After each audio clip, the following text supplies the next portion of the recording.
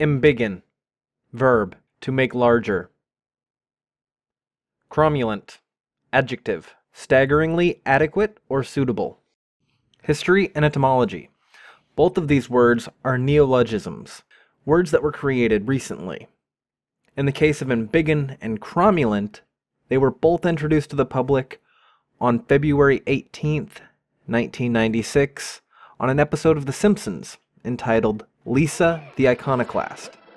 And in one scene, all of the students were gathered in the gymnasium watching an educational film on the history of Springfield. You've saved our fledgling community. Mr. Springfield, how can I hope to achieve such greatness? A noble spirit embiggens the smallest man. Yeah! Springfield rules! Way to go, Springfield! Embiggens? Never heard that word before I moved to Springfield. I don't know why. It's a perfectly cromulent word. For this scene, the showrunner had asked the writers to invent two words that sounded like they were real, but were completely made up, and Embiggen and Cromulent were the results. As it turns out, though, they only half succeeded in that goal of creating two new words. Embiggen had already been used in 1884 in a British publication. This really isn't surprising. They may not have realized it at the time, but when they were creating the word Embiggen, they were really following well-established rules in the English language. Rules they probably learned when they were young children about adding prefixes and suffixes to create new words out of ones that already exist. The prefix M, a variant of the N prefix, when it comes before a P or a B, makes the word it's attached to into a verb. A couple of examples I found of this are words like an ambush, meaning to place in an ambush, an angle, to put in an angle or a corner, and cell, to enclose within a cell. Usually this prefix is attached to nouns to make them into verbs, but there's enough wiggle room in the English language that it can be applied other places as well. The suffix they chose in creating this word means exactly the same thing as the prefix. It turns the noun into a verb. But they did much better with cromulent on the other hand. It's far less rules-based.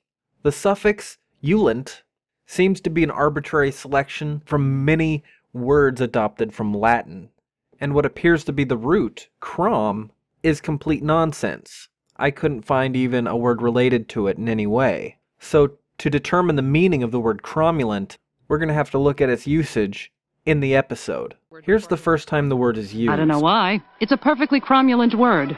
The way the word is used in this context would imply that the word means adequate, acceptable, suitable.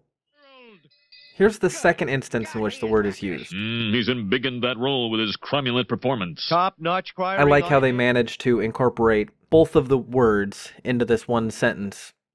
But the way the word cromulent is used in this instance indicates that the subject that it's referring to has improved the performance somehow. And that's why I added the word staggeringly to the definition I've put out, which isn't normally found in the definitions you can find on dictionary.com and the like. I feel like the word cromulent is meant to imply that it's still something above and beyond acceptable. It's like super acceptable. I guess the best way to say it is it's cromulent. Thank you for watching. Recently, someone was kind enough to head over to my Patreon and become a patron of the channel. All patrons pledging more than $2 have an opportunity to help select a word for me to add to the dictionary every month, and the first word selected by my patron was patron. That word certainly seems fitting, so you can look forward to that word coming up. If you're interested in becoming a patron of the channel, you can head over to the URL on the screen or follow the link in the description below. I also have links to other ways you can help support the channel. If you've enjoyed this video, please leave a like. Let me know what you thought in the comments below, and if you have any recommendations, leave them in the comments. I might take them. I'll see you next time.